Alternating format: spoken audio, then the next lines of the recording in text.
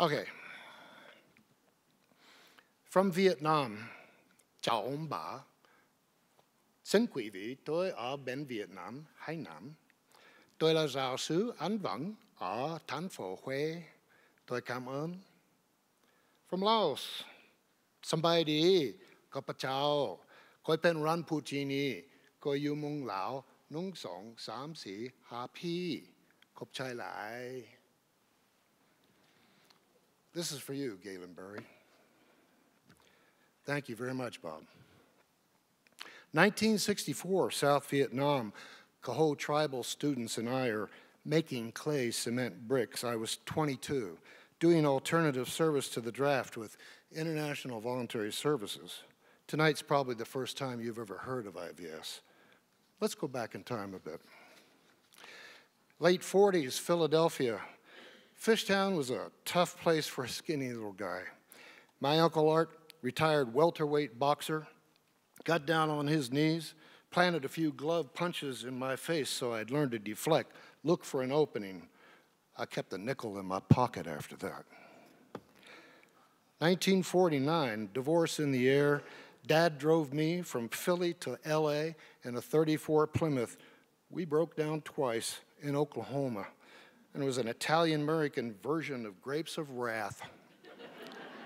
Over time, I learned that Dad had less than $10 in his pocket when we arrived. Resettled a few years later in a housing tract in southwest LA. Some new friends invited me to their church. As part of the observance of the Last Supper, a high school principal washed my feet, an image of manhood I'd never seen before. It was my introduction to the Church of the Brethren.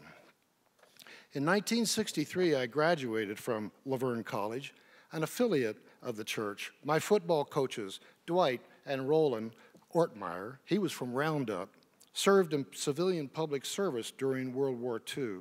Guys who walked the Sermon on the Mount, except for that part about the meek inheriting the game.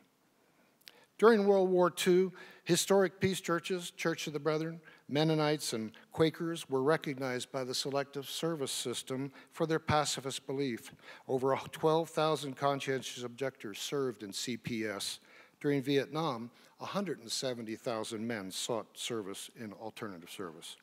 In 1953, International Voluntary Services was founded as a sectarian version of the people-to-people programs the historic peace churches had established for post-war reconstruction.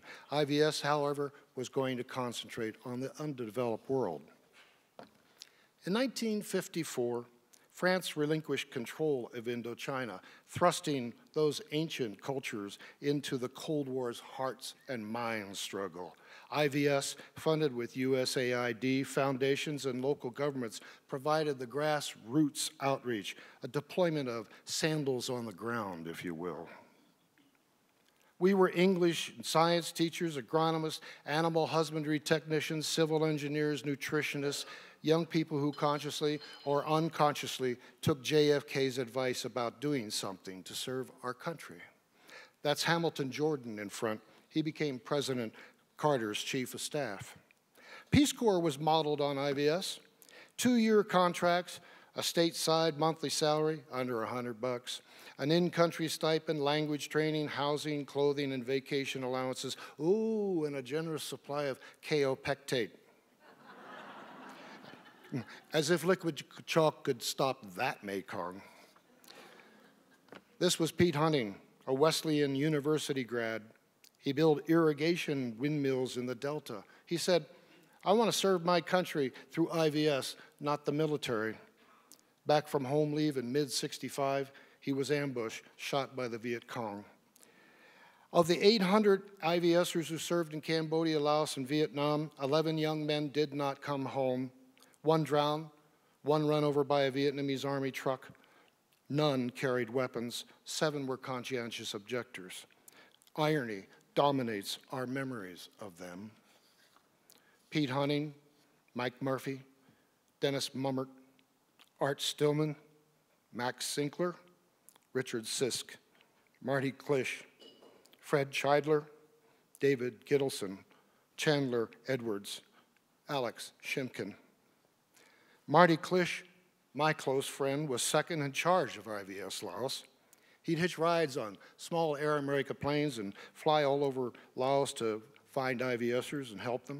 In 1967, his plane disappeared, located 2 weeks later, filled with bullet holes. He had just married Irene, an IVSer. David Gittleson, UC Davis, was a pacifist who'd already served 4 years in the Army as a medic. He wanted to alleviate the basic causes of war and hasten a lasting peace. In 1968, David was taken prisoner and shot, possibly mistaken for a CIA case officer. Fred Scheidler, a Quaker, wrote on his IVS application, "I want to face the problems of this world, and I want the personal harmony of that spark of good that's in each of us." He and his Laotian assistant, Chanti, were ambushed and killed in southern Laos in 1967. Hey, during the Tet Offensive in Hue in 1968, IVSers Mark Cayer, a Canadian, and American Gary Daves were taken prisoner and marched to North Vietnam. They spent 5 years in military prisons alongside POWs. Congress appropriated $25,000 each as compensation. Another old IVSer who actually lives part-time in Laos had this observation the other day. He said, "Despite the communist menace, the dominoes falling, the threat of our shores, look what happened here. It happened anyway, with or without us. You can't avoid feeling heartbroken, even bitter, standing before that Vietnam wall. 58,195 citizen soldiers, mostly draftees, ordered to go. If there were a memorial for my 11 comrades in peace, they'd be walking with their counterparts, tools in hand, ready to build a future."